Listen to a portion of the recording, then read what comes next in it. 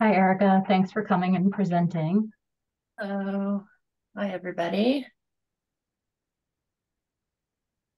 Okay, so let's get started. Today we have Erica Anderson giving us an update on the Dosage Sensitivity Working Group. Um, some announcements. ClinGen will be at ASHG. We'll have a booth and we have a couple different events going on. And this URL will point you towards those events.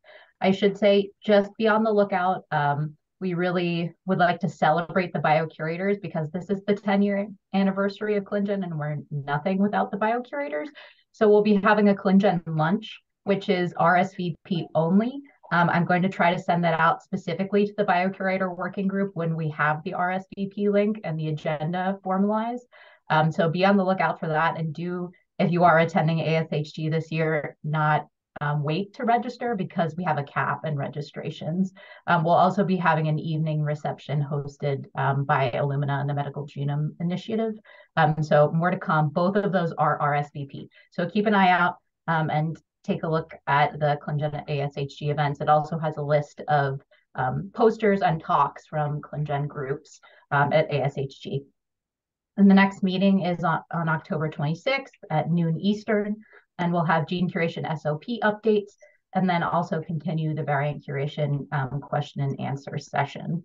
And thanks for sticking the URL in the chat, Alicia, for the ASHG events.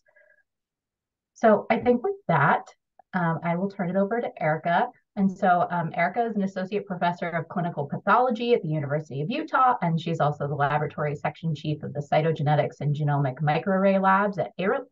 And we look forward to hearing about the dosage sensitivity curation.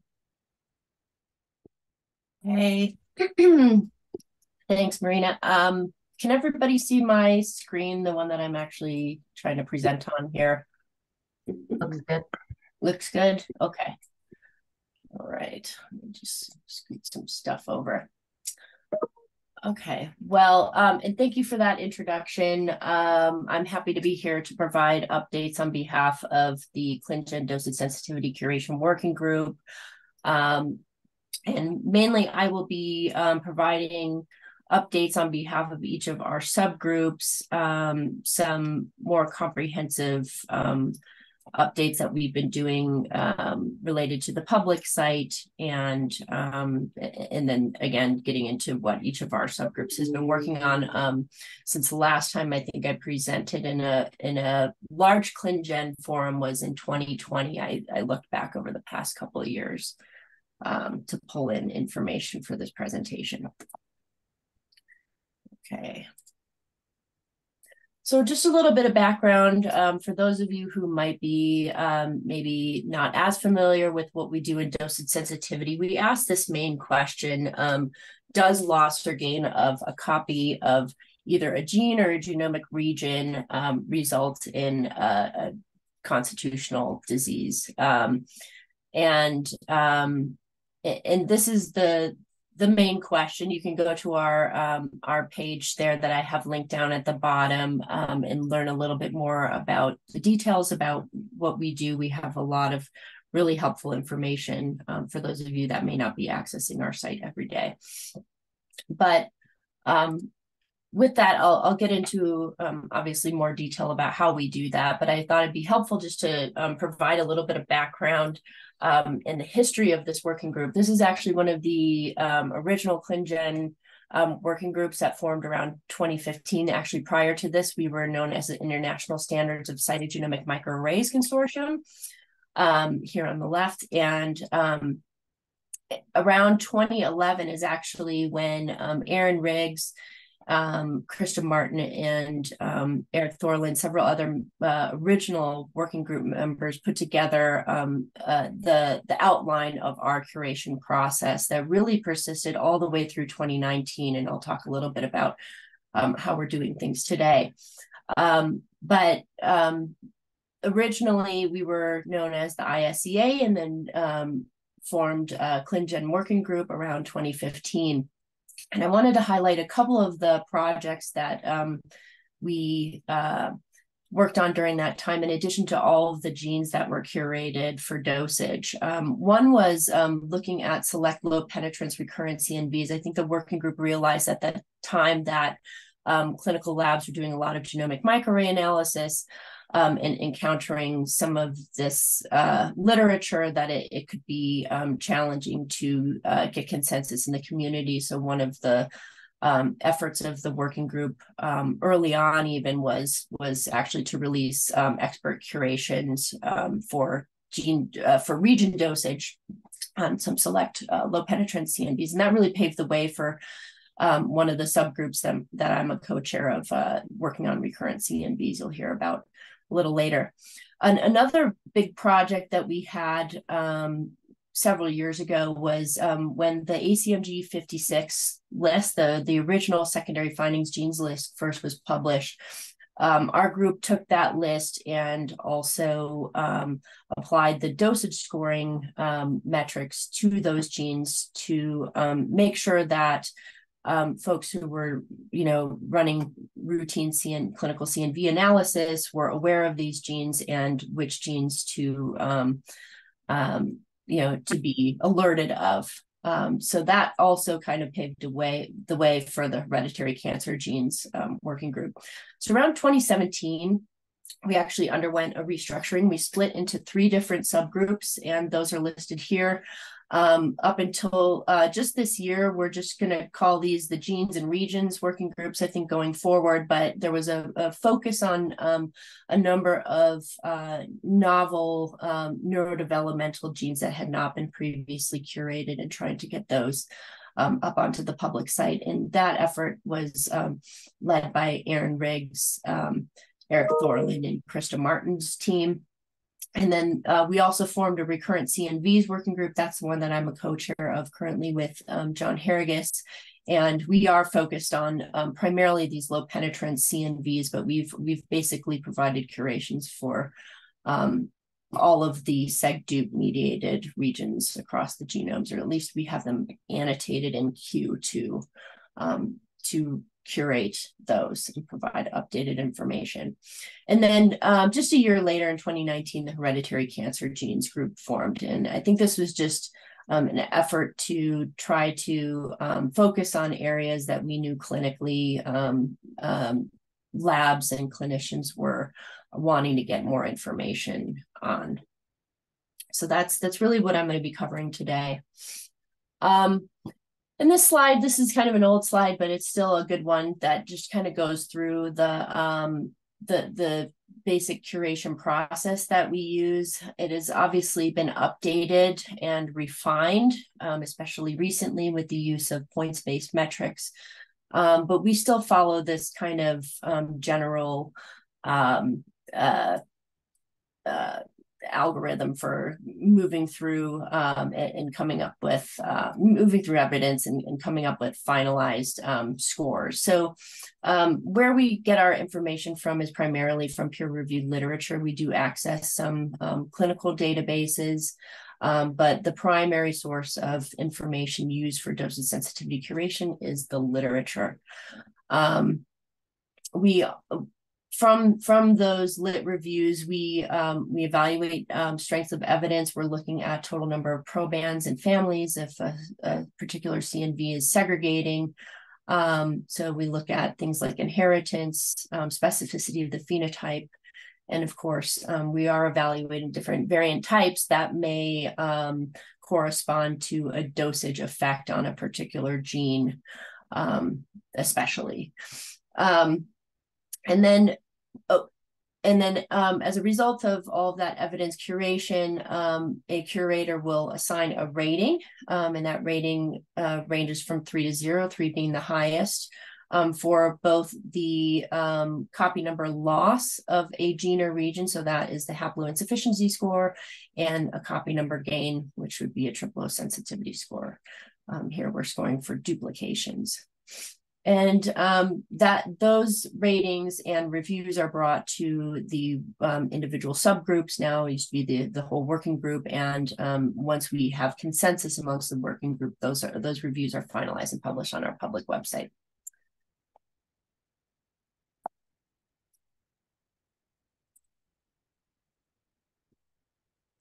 So this slide illustrates the types of variants that we typically encounter during a haploinsufficiency evaluation. If we're tasked to evaluate the potential haploinsufficiency of, say, gene B up here, our primary goal is really to identify gene deletions that are isolated to or focal to a particular gene. However, as the breakpoints of these types of events are often variable, we may encounter deletions that either partially overlap a gene or encompass a gene in additional sequence. And then we're also accounting for sequence variants that would result in a loss of function, similar functional effect as a gene deletion in a haploinsufficiency evaluation. Other variants that we may encounter and often do encounter include larger deletion and duplication events. Typically, these will get routed to the regions team if they're exhibiting a recurrent effect, have, say, a minimally deleted region that might be important for us to document that we want people to know about. So you will encounter those as you curate gene level evidence, but these are not used to score for a particular gene. It really has to be variants that are focal to that gene. And then I think this will probably come into play more as we move forward into doing testing like whole genome analysis, where you're able to get structural information. If you have a balance rearrangement with a breakpoint in a gene, we are typically documenting those. They're not very frequent, but we do run across them occasionally, and sometimes in the context of a very specific phenotype, you can actually find that information to be valuable in supporting a gene's potential haploinsufficiency. We also do curate, although not to the same, I would say, stringency that we do for hemizygous deletions. We curate evidence for autosomal recessive risk. So here we're looking at genes that have a known recessive disease association through biallelic loss of function. So you can either have 2-copy deletions or a deletion in combination with a sequence variant, or sometimes multiple sequence variants that result in loss of function.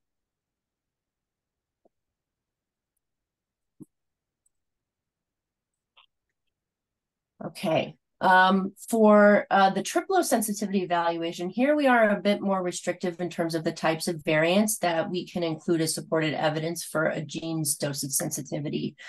Here, it's really only copy number gains that are isolated to gene B in this example here that result in a whole gene duplication. So any other event that intersects this gene that includes either additional gene content or a breakpoint within the gene, these types of events do not count for triplo sensitivity.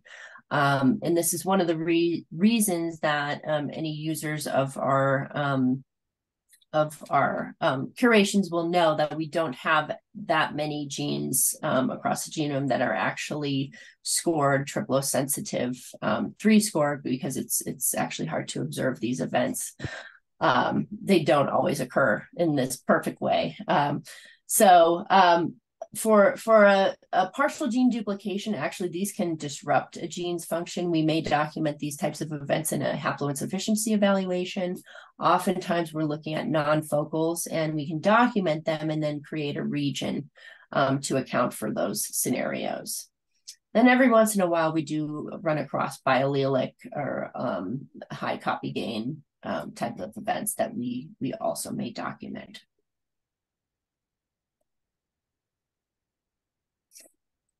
Okay.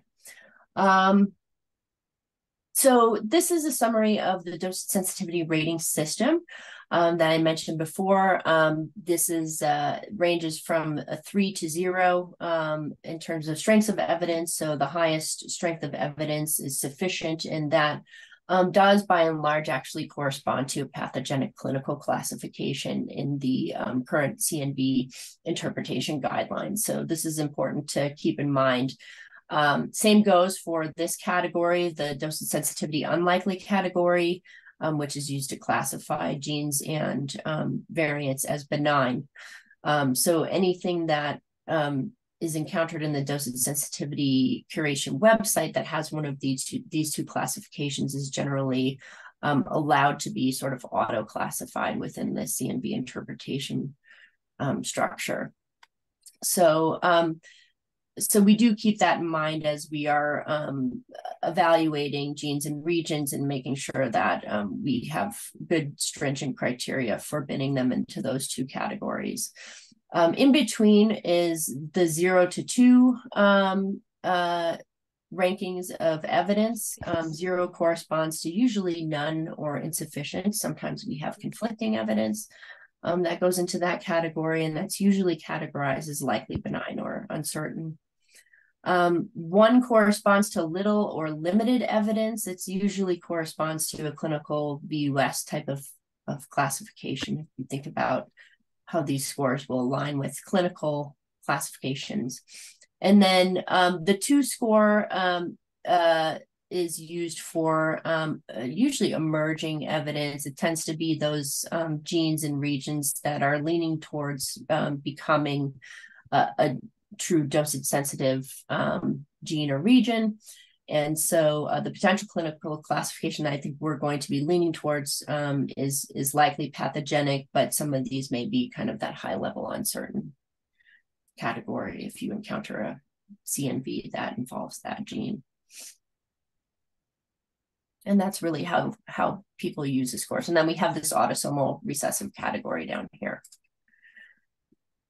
So I pulled some statistics from the website actually, and a lot of development has been done, not just for our groups, but for other curation groups within the ClinGen public page. So again, go take a look at each of the groups. But if you want to take a look at dosage sensitivity, our statistics show that we have a total of 3,836 total curations that are in there. I think we are the highest number of curations per group, and that reflects probably both our historical the amount of time that we've been doing this, but also a lot of work that's been done to both manually and automate certain curations that we've been able to put in. So that accounts for about 1,500 genes and 500 regions, actually. Not all of these are, actually only a small subset of these are considered to be clinically significant, but we've managed to put a lot of known benign regions in there as well that can be just as helpful. Okay, I do see a question here, and I'm wondering if it would be good for me to keep going or stop, but the question is, does likely path equate to about 90% posterior probability of disease causing like the SNV system? What I can tell you is that no, it's not a dumb question, Kristen. And hopefully you guys can all see the chat. It's a good question, and it's one that we've actually been working on both in dosage sensitivity and in the CNV interpretation guidelines working group that I'm also a part of. But this is why I mentioned that. I think just to align with what other groups are doing is that we are trying to move towards a system where our point system does correspond to both those probability estimates as well as, sort of how folks in the field consider the 2 scores to be, or likely pathogenic to be more of a leaning towards pathogenic type of categorization than somewhere in the middle. So I know that, within each of the individual subgroups, all of us are working on this and trying to apply those rules. but it may be slightly different in the next couple of years as we wait for updated sequence variant interpretation guidelines, as well as an update to copy number variants. But I imagine in the future, this will all be the same. So hopefully that answers that question. So as you can see, in terms of and I was kind of alluding to this earlier, in terms of the sheer number of, genes and variants, CNV regions that we have classified, there are far fewer that are categorized as the dosage 3 score, the sufficient evidence score for triplo sensitivity than there are for haploinsufficiency. And I think that also just reflects the biology of the genome. But we have quite a few genes in here that have been added, especially over the past 3 years. I think we were closer to 1,000 total genes back in 2000. So a lot of effort's been done to add to these different categories. And I wanted to provide some updates about what's been done on the public site and also our internal curation interface website. Large effort was made to migrate our old website into the ClinGen curation interface and support all of the different evidence categories that we're currently utilizing and documenting within back in around 2020. So since then, we've been utilizing the new DCI website. The genes group has developed an SOP. Our regions group also has an SOP, although I didn't see it was published on the site, so I need to make sure we get that finalized and uploaded soon. And those documents outline just the whole curation process, both for internal curators as well as users of the website, but primarily for those folks who are actually going to be involved in curation. And it's really great to have new SOPs and a new interface that has support and new development. And I think what you'll see in the future is more public-facing information in terms of the metrics that are being used and developed right now, similar to what you see with gene disease validity and other public curation sites. But some accomplishments. So we are now displaying region curations. Previously, you could only view single genes on the website, and you can also search by genomic coordinates. That was actually a big feature to have developed for our users of especially our site, because a lot of folks do search by a CNV's coordinates to find information about gene content and region content within those. So this is the most common search that dosage map users will perform. And then we also have, as I mentioned, we have a customized internal website. That's the DCI, the dosage curation interface, that has special fields to capture gene and region specific information that we're currently curating. So all of that was built over the past couple of years. And future plans, and these may already be in the works with between Aaron Riggs and Phil, her developer, to implement versioning and history of major and minor updates within curation, so that when a user comes to the public site, they can see, okay, this gene was updated recently. What type of a change was it?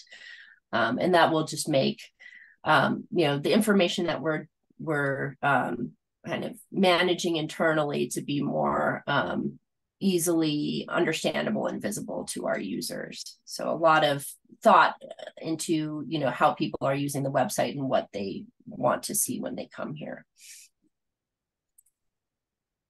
And so I took a screenshot of just a search that I did earlier today, just to kind of show you some of the new features. For those of you that maybe don't use this all the time, you can turn a toggle to look at just genes, just regions, or both. You can search in here by entering your genomic coordinates. Here I just actually, and then there's all sorts of sorry, there's summary statistics up at the top so that you can see, you know, what our totals are looking like, but there's all sorts of customization that you can build into your search. Here I just searched by the haploinsufficiency score. So if you wanted to go search for all the 3 scored genes and then, you know, sort by which ones were just updated recently. These were actually updated, looks like yesterday. So, so we have 2 new genes that were, you know, just curated and closed out yesterday. And then here you see this, hopefully you guys can see my cursor, and on the 3rd line down for PHF21A, there is a highlight over this 3 score for sufficient evidence. If you were to click on that, it would tell you that that score was recently updated. And so those are the types of things that we want to be able to provide to users when they come to the site. In addition, we're able to pull in, you know, other information from other resources like OMIM and the haploinsufficiency predictors that we can talk about a little later. So a lot of really nice new features available to users on the public site, thanks to all that development work. So these are the 3 subgroups for dosage sensitivity. And we have on the left here is the genes group. It currently has 44 members. They've done a lot of work to increase their membership over the past couple of years to try to increase the number of genes that they're able to review and close out. Co-chairs are Krista Martin, Aaron Riggs, and Eric Thorland, and coordinated by Madison Brown. They actually have 2 working groups that meet once a month. They have their Tuesday group and the Wednesday group, and those are split about 50-50 just based on what people's schedules are. And they've historically, you know, as I mentioned, focused on neurodevelopmental genes, but basically any genes that kind of fall outside of hereditary cancer, they are currently curating and tackling right now. We'll talk a little bit more about them next. The region subgroup has 14 current members. This will be increasing soon. That's me and John Hergis as co-chairs of that group, coordinated by Zoe Lewis, and we meet weekly.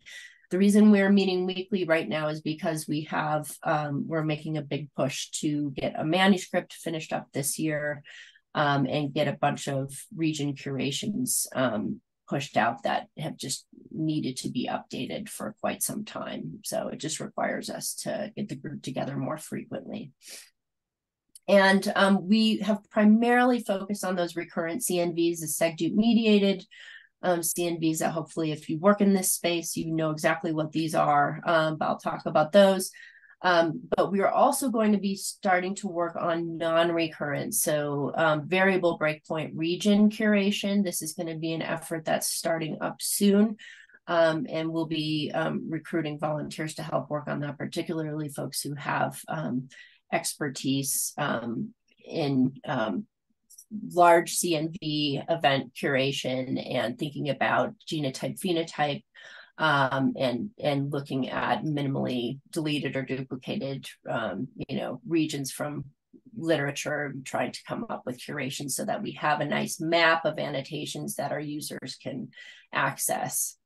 Some of these are actually even outside of coding regions of the genome, so it's going to encompass basically anything that's non-SEGDUT mediated is the goal of that project.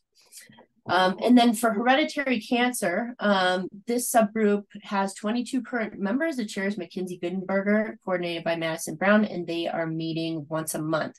They are looking at constitutional dosage sensitivity of genes that are associated with increased risk for cancer. And I need to turn off my Teams.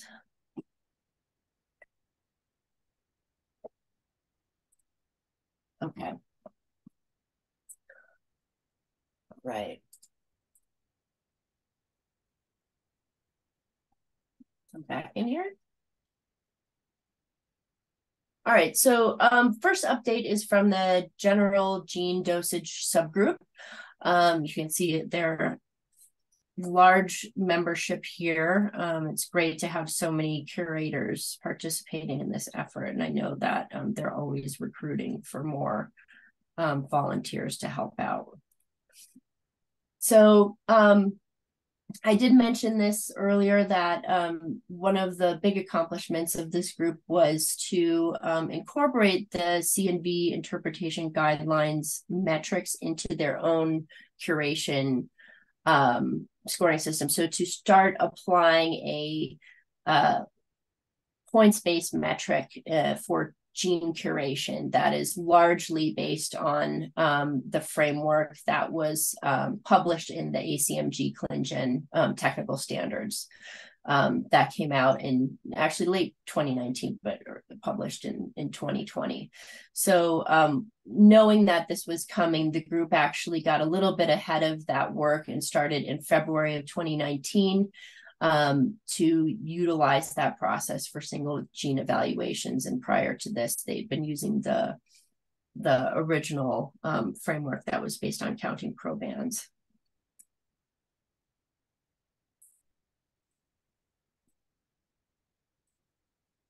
So I did sort of mention this as well, that within the technical standards, the technical standards do highlight that the ClinGen dosage sensitivity map specifically annotates and scores genes and regions in relation to dosage sensitivity, and should be used, the recommendation was that it should be used to interrogate most CNVs.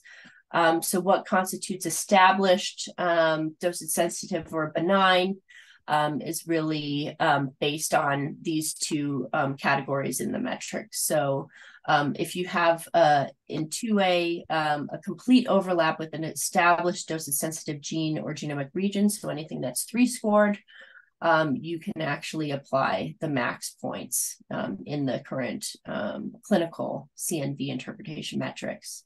Same goes for the other direction with established benign. So the idea was that if ClinGen dosage sensitivity has curated it, you can essentially apply those clinical classifications to those two categories.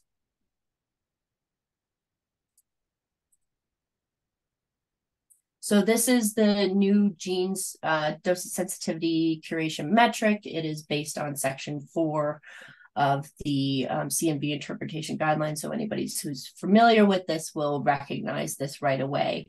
Currently, the group is still using the -1-to-1 points-based system and evaluating information, including the inheritance pattern, the specificity of the phenotype, whether it's unique to a gene, and assigning points based on all of the evidence that they find for probands from the literature.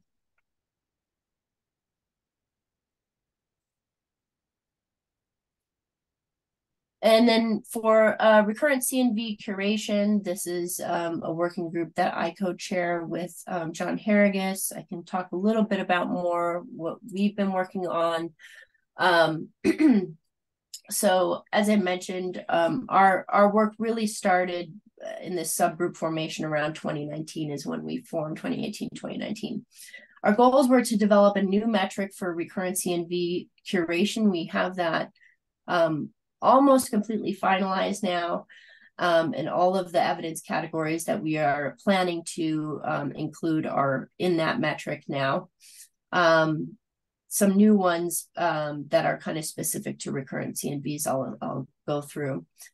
We also wanted to create annotation files to assist users. I'll show you an example of what that looks like so that people know where these regions of the genome are. Some of them have really complex or complicated naming, and so it can lead to confusion when users go to the literature and are searching by chromosomal band name to be able to standardize the naming and the positioning of each of these regions.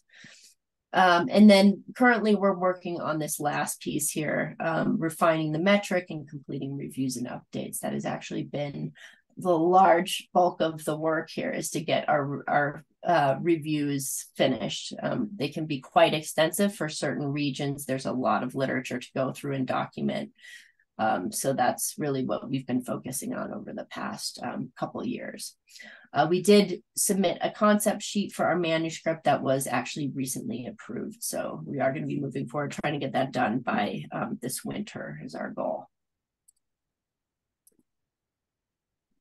So I mentioned that if you go to the Dosage site, you can find actually the list of all of the recurrent CNVs that are annotated and going to be reviewed as a part of this particular project. We had a nice whole number of 50, but then we added one to it. So now we have 51 total regions that are included in this list. You can see that many of these are closed out. We're still holding on a few, and some of them may be in the midst of being updated, including, for example, this top one here, TAR syndrome. I know that's one that we're going to be updating soon. So a lot of these, a lot of the curations in here will, you'll see over the coming months, will reflect the work that's been done, especially over the past year. And this is a screenshot of one of our annotation files. I think probably our nicest one that we have for the regions work that you can find if you just go to the downloads page on the ClinGen website.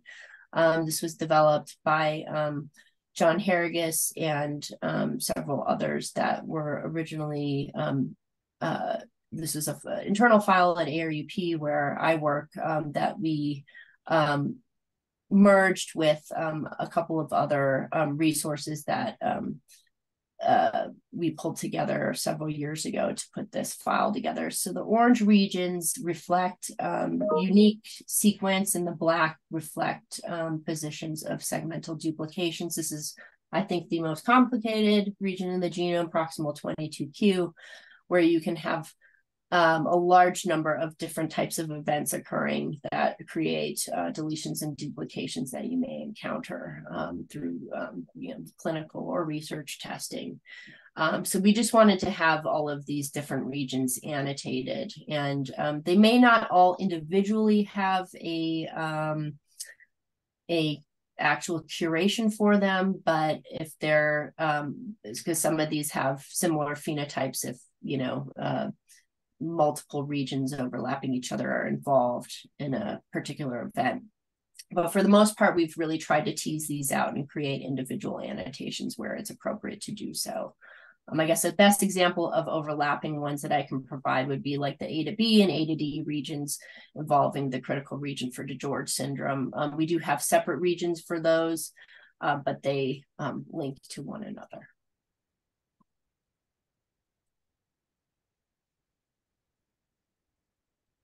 Okay, and then this is just a preview of the curation metric for the recurrent CNVs. Within this metric, I think many of you will recognize different sections that exist in other curation metrics, and then some that are maybe a little bit unique. We have our points-based system does correspond to the dose sensitivity scores. But you can see that the ranges are quite different from the existing CNV interpretation guidelines. We actually based the original version of this on, I think, gene disease validity. But at the time we started building this is also during the time that we knew that the CNV interpretation metrics were going to be coming out. We did stick to a whole number based point system. Whether in maybe the second version of this that will inevitably need to come out later on, we'll need to adjust points ranges, I think remains to be determined. But so far what I can say is that these points largely correspond to historical and or consensus scoring after we work a region through the metric.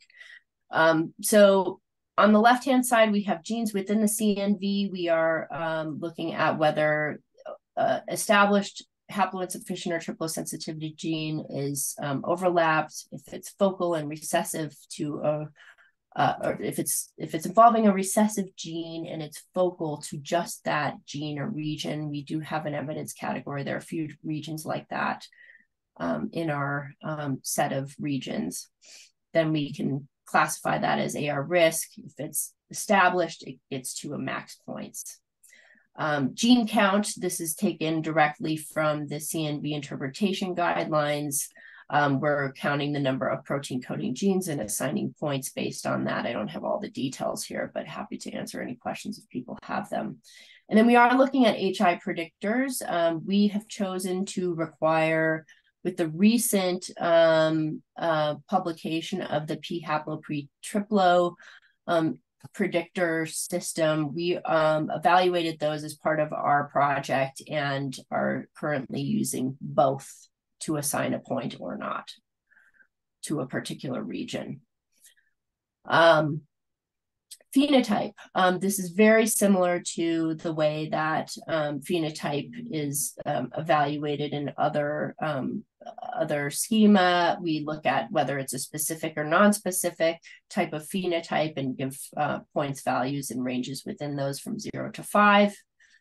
We also have this new category that we're calling the subclinical category. It's where when control carriers have been studied from the general population and determined to have a measurable and consistent difference in mainly neurocognitive measurements that can be taken. And there are a couple of papers that we are specifically including in that evidence category. This is really to try to account for these maybe small effect size, but consistent effects of certain CNVs, particularly the low penetrance ones, on phenotypes that one would expect to encounter in the clinical population. And then inheritance and segregation is another category that we are including here. If the CNV is most often de novo, we will assign 4 points or a range of 3 to 5. Inherited from an affected parent, or if it segregates, we are currently assigning points of 1 to 2 here. If it's unknown or often inherited but parental phenotypes are unknown, actually we use this category quite a bit when encountering the CNV, the current CNV literature. We do not assign any points for those scenarios. And then we do have a couple of CNVs that we've encountered where actually that particular variant is often inherited. It's often from a parent who doesn't have a measurable phenotype. It doesn't segregate in the family. And so for those scenarios, we are able to deduct points. And then finally, another category that we use routinely is looking at case control data. It is available for these regions because they all have recurrent breakpoints. So that's one of the kind of differences between looking at these copy number variants and others, is that we do have case control information. And here we've taken a guidance from one of our working group members, Brad Coe, who published along with Evan Eichler's team, some of the original case control data for CNVs that are still actually quite valuable to this day. And so we're assigning points based on both p-value and effect size, based primarily on that publication. And then frequent CNVs that are high frequency in controls, we do, again, have a category where we can deduct points if it's a highly frequent variant, generally above 0.1 or 1%, to deduct points here, similar to how it is in the clinical CNV interpretation metrics. And so I have some examples here that I took through a couple weeks ago. I mean, we'd had these already categorized, but I pulled these in to give you an example of, a variant probably everybody recognizes, the DeGeorge deletion, and how we scored this, or how one would score this if you didn't already know that it was pathogenic. Just to give you a feel for what, each of these evidence categories scores in as based on the available information. So in total, DeGeorge would get us up to 16 points, which based on this points range does correspond to a 3 score. So sometimes we're actually using these well-established and syndromic regions to help us kind of baseline different evidence categories and make sure that they're all represented in the metrics. And then to the right, this is an example of a more rare variant, but happens to have this gene TMEM127 that was relatively recently curated and determined to be haploinsufficient. So that kind of gets it to an auto 3 score. So if it has a gene, that encompasses that's already curated, that's where it goes, but we still take it through the rest of the evidence scoring to evaluate, particularly for any, with this gene, it's predisposition for certain tumors. We would want to consider what information was available for neurodevelopmental features as well, and other phenotypes that have been reported in these patients. And since it's a rare variant, there's not a lot known, not a lot of observations from case control data. But this one was an example of one that we had previously had scored as a 1. Based on inclusion of this gene, it gets to a max. So auto 3 score for that gene. And then I have some more examples of variants that I think will start to again, if you do CNV interpretation, you're going to want to know about BP1, BP2. This is the one that everybody asked us about, and how we got to the scores that we did for this particular variant. This was actually based on this new category that I mentioned earlier of the subclinical phenotypes. And so I encourage everybody to go to the review for this region if you want to see the very lengthy, comprehensive evaluation of this deletion, as well as the explanation for the scoring here.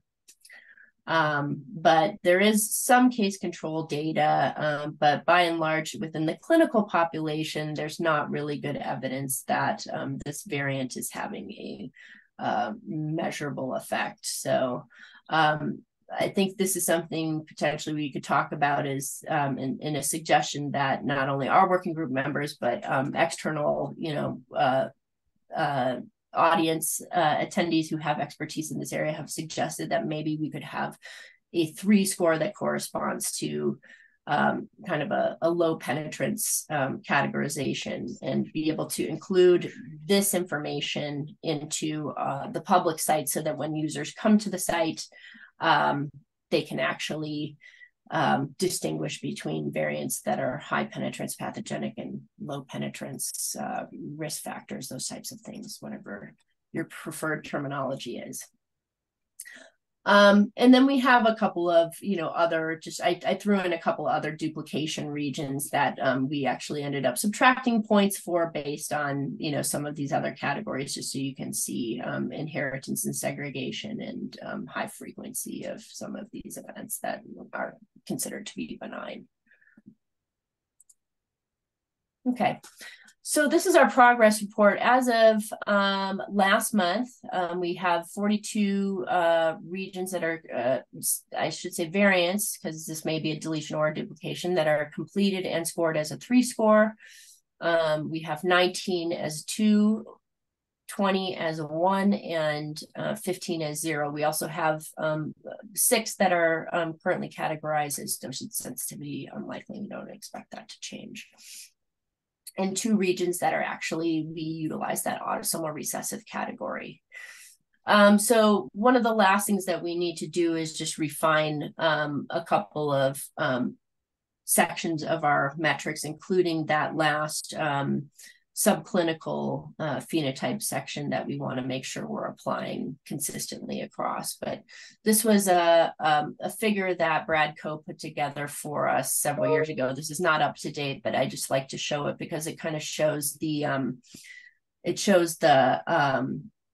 where all of the regions that were scored at that time are sort of binning out as, and so you don't, have a lot of overlap between these two categories. And so I think that demonstrates, it showed us which regions we might want to take a look at, and also demonstrates that our scoring system is able to, pull out each of the different evidence categories and not have a lot of overlap.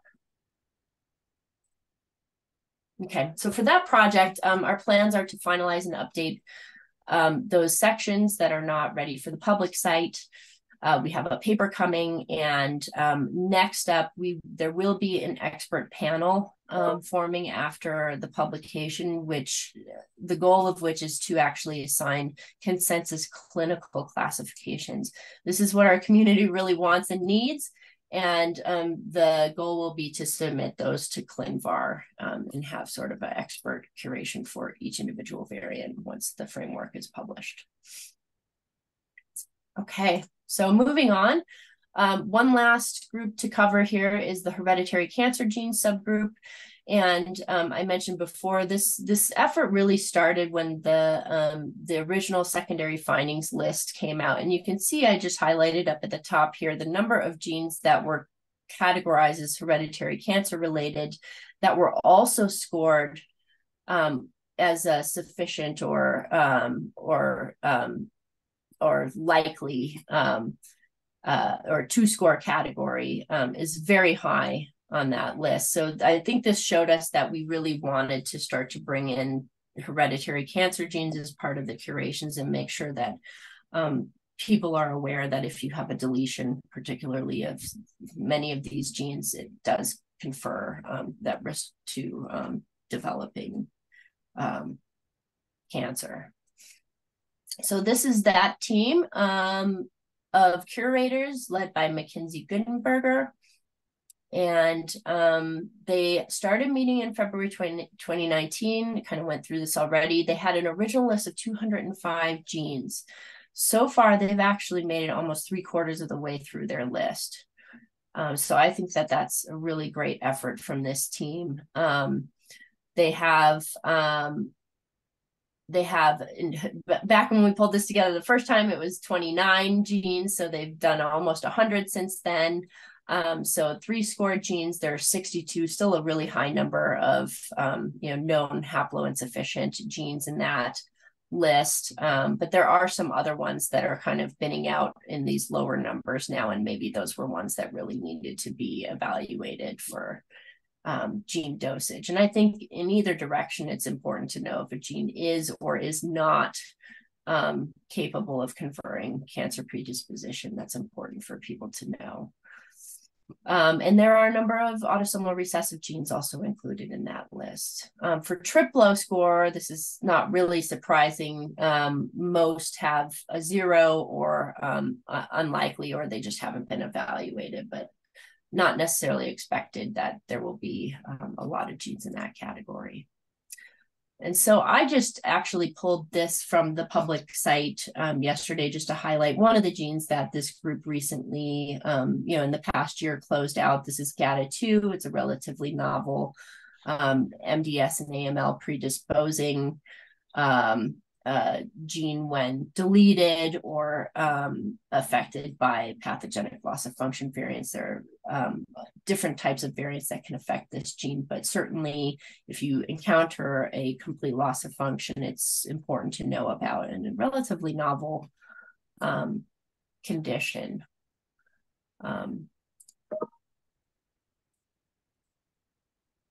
Whoops. Okay. And then I've reached the end here. So I just wanted to thank the rest of the leadership team and admins who have helped out on all these various projects over the past couple of years.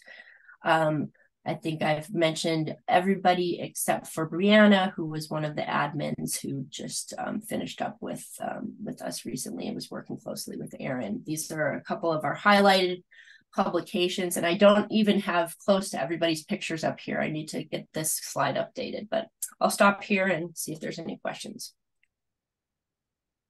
Great. Thanks so much, Erica. That was just such a comprehensive review of just so much progress from the dosage team, and just nice to hear about all the different subgroups. Does anyone have any questions? Feel free to unmute and ask them or stick them in the chat.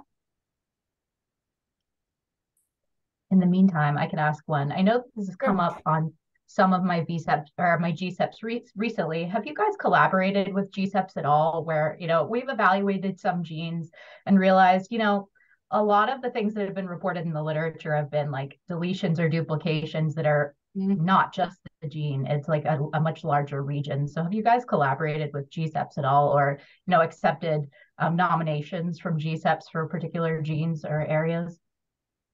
Far as I know, and Erin, if she was here, could probably speak more to that. But I still think that we're a little bit siloed in between what our groups are doing. I know that they do reference and review what's there if there already is a curation available for it for a particular gene. Certainly, we have not been looking at that information for regions. So if there are regions that are coming up, I mean, we welcome any suggestions for important genes and regions that should be included in dosage curation.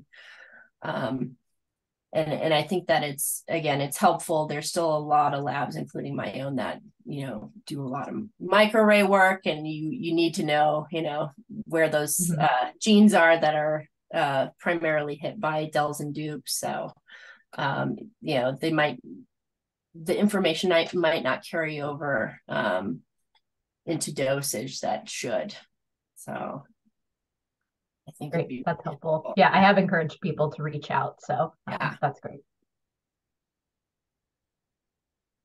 Any other questions?